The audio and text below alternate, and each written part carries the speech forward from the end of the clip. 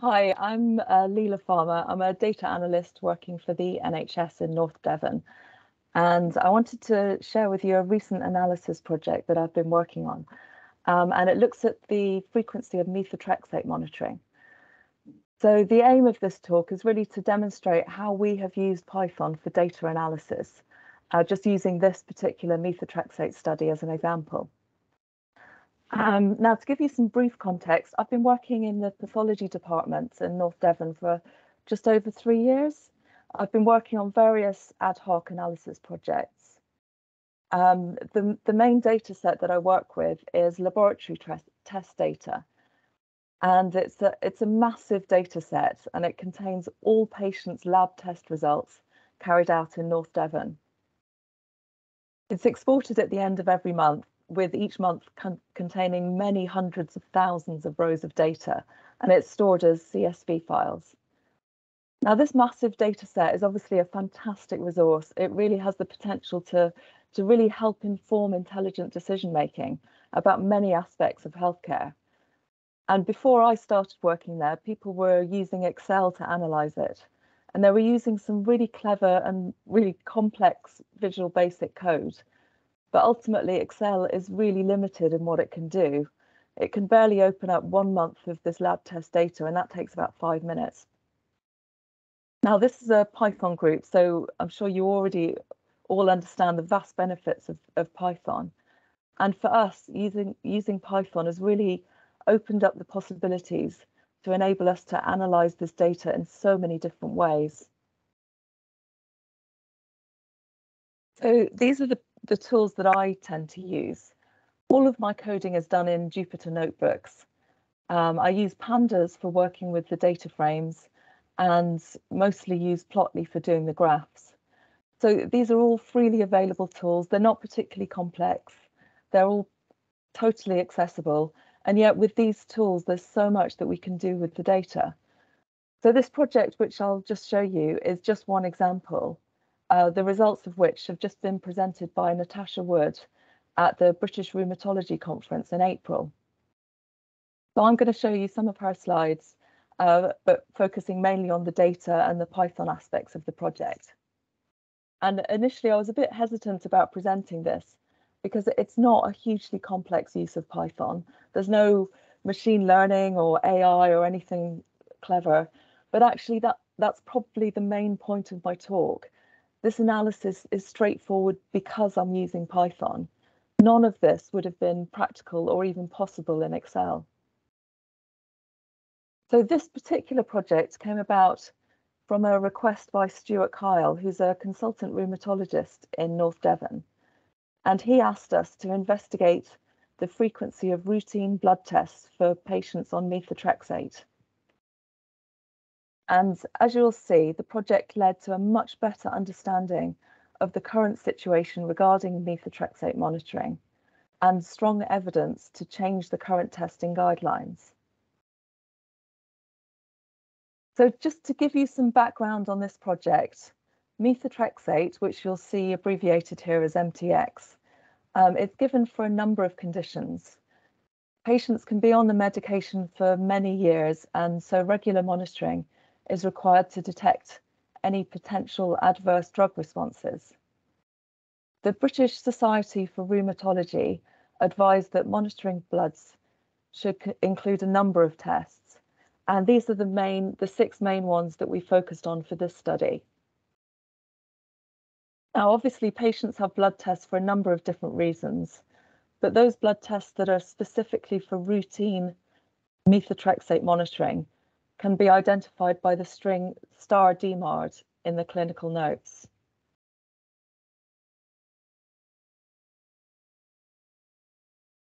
So previously, the UK guidance recommended that stable methotrexate patients, so those are patients who have been on methotrexate for over a year, they should be monitored monthly.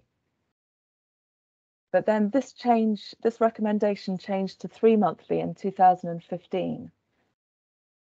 But then with the onset of COVID and the restrictions due to the pandemic, the Devon CCG approved a change to the local shared care guidelines, reducing the frequency to 6 monthly testing in patients who are stable on methotrexate. Now, this provided a great opportunity for a data analysis. It's a natural experiment where many patients reduced their frequency of testing all at the same time. And this gave us a unique chance to investigate whether this reduced frequency of testing was safe or if it had caused any harm to patients. Because if it could be shown that reduced frequency caused no harm, then this would provide a strong argument for continuing with reduced frequency testing after the pandemic, or even moving to patient-initiated testing.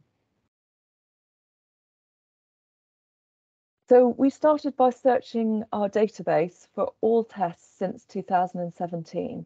So this was just over 33 million tests, just over 160,000 patients.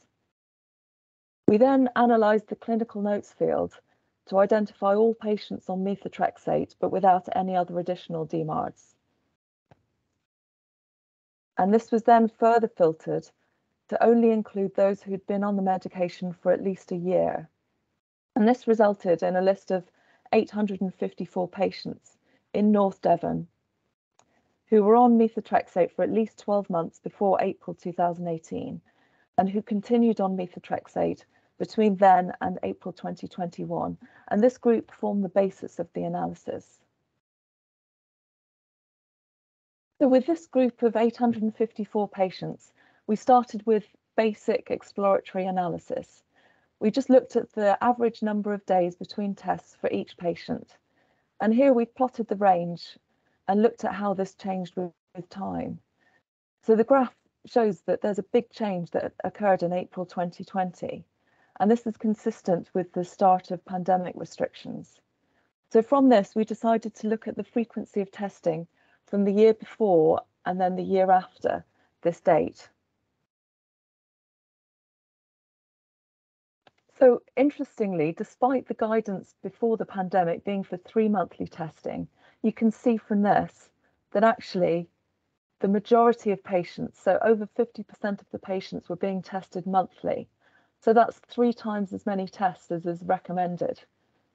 And then when the guidance changed to 6 monthly testing during the pandemic restrictions, the patients actually moved to 3 monthly testing.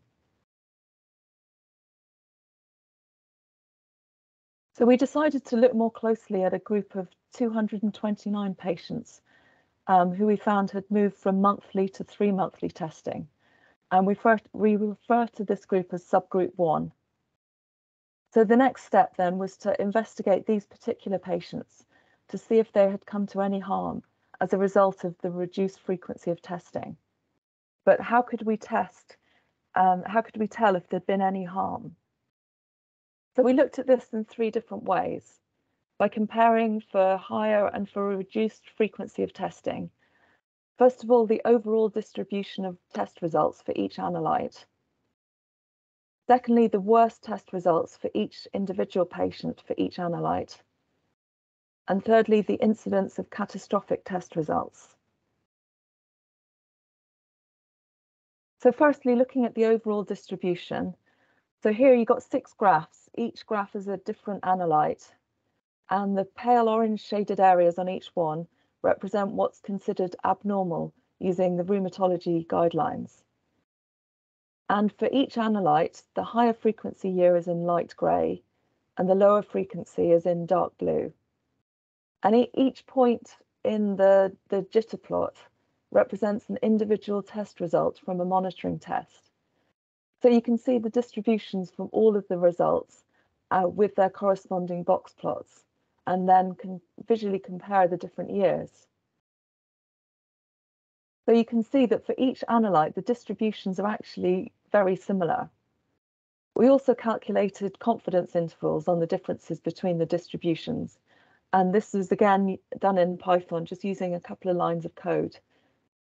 And from this, we concluded that there's no evidence for significant difference in distributions for the 2 different testing regimes. Next, we looked at individual patient differences.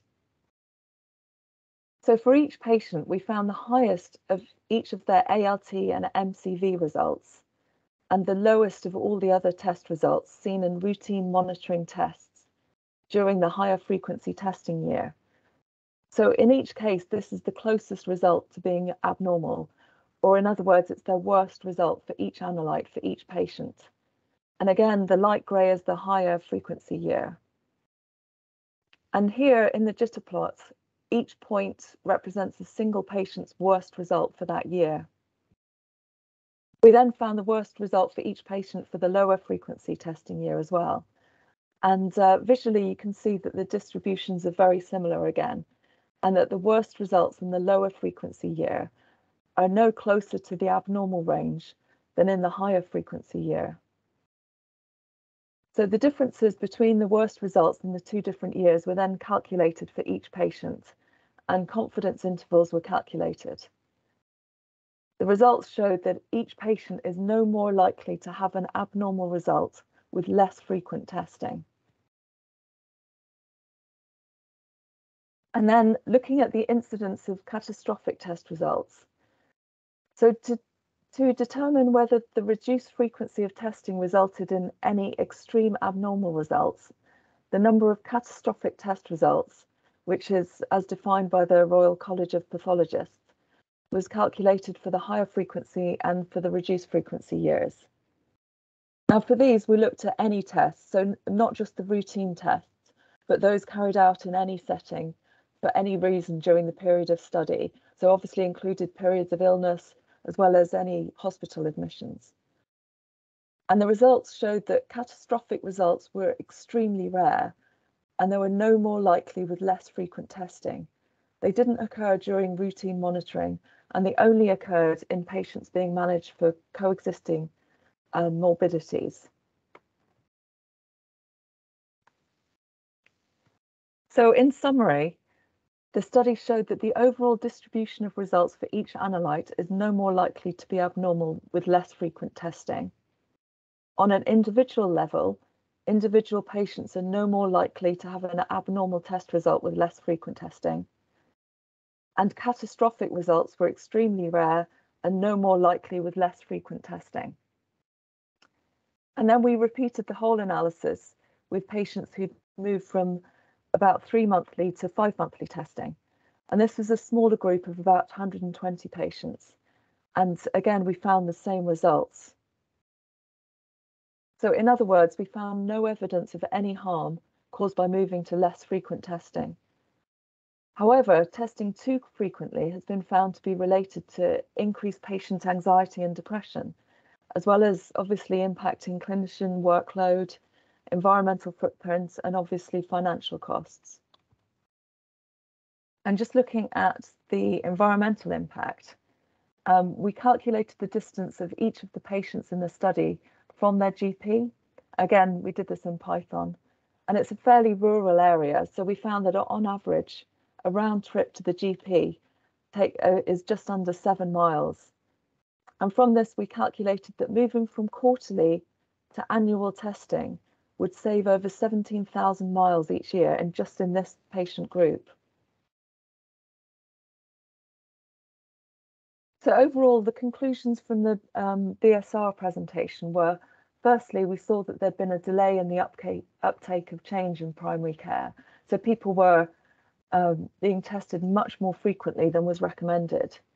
We saw that less frequent monitoring did not result in patient harm. And this is consistent with other larger studies in the UK. And so the recommendation was to move to less frequent monitoring with safety netting. Now, in reality, this is just a small part of what we've learned about methotrexate monitoring through this analysis project. Because we're using Python, we've been able to investigate and understand all sorts of aspects of methotrexate monitoring, leading to much greater understanding.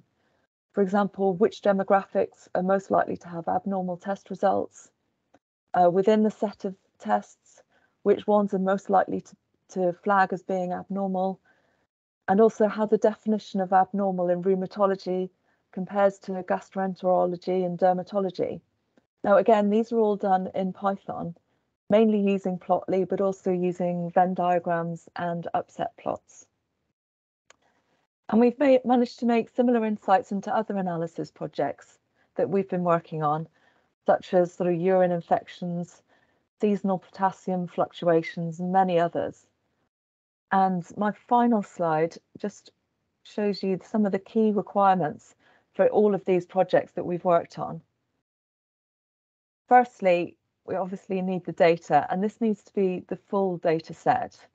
Any sort of anonymization loses valuable data. For example, without the NHS numbers, we wouldn't have been able to calculate the time gap between successive monitoring tests or the distance from for each patient to their GP, or we wouldn't have been able to investigate the cause of specific abnormal results. So having the full data set is really key. Secondly, we need Python. Now, it might sound really obvious, but I mentioned this here. Probably this was the most difficult part. It took me 6 months to persuade the IT department to allow me to use Python on the NHS computers. And having Python installed on the same computer as the data is essential. We can't export the data to another computer due to the size and the confidentiality issues. So actually getting Python on the same machine was key. And thirdly, subject matter expertise. Clearly, it's important to understand what it is that you're analysing. Now, my background is in geophysics, so I have no medical knowledge at all. So I rely heavily on other people for medical input. Most of the projects that I work on rely on a great deal of involvement from Tom Lewis, who's a consultant microbiologist here in North Devon.